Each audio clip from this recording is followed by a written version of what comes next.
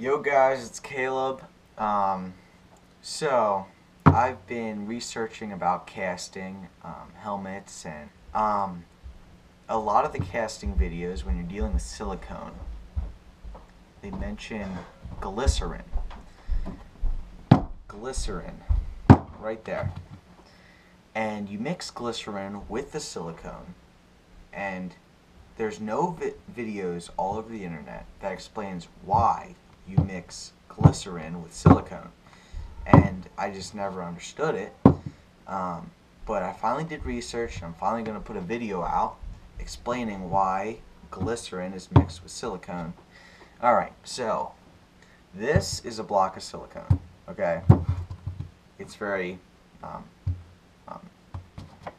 wet and stuff right now because of the glycerin and stuff. But so glycerin needs a certain amount, not glycerin, silicone needs a certain amount of space or thickness for it to cure, because it cures with air. So it's about maybe like a third of an inch or a fourth of an inch. And so when you're making pieces like this of silicone, the middle can't cure because the air is not reaching the middle. So when you cut in half, there'll still be uncured silicone in the middle. So glycerin, the property of glycerin, or glycerin, whatever you'd like to pronounce it as, it has a property to absorb water or liquid, and that would help the glycerin, the silicone, cure in the middle instead of it curing throughout the air.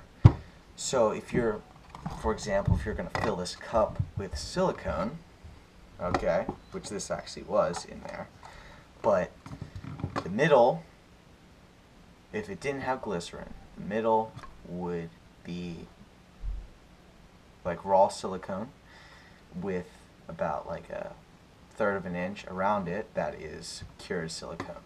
But if you mix glycerin throughout the silicone, it will make it so the whole silicone, whatever you're casting, will cure at the same rate and be done at a faster time, and actually will cure.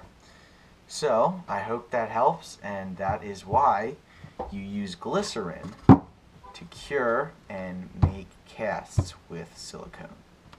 Catch you later.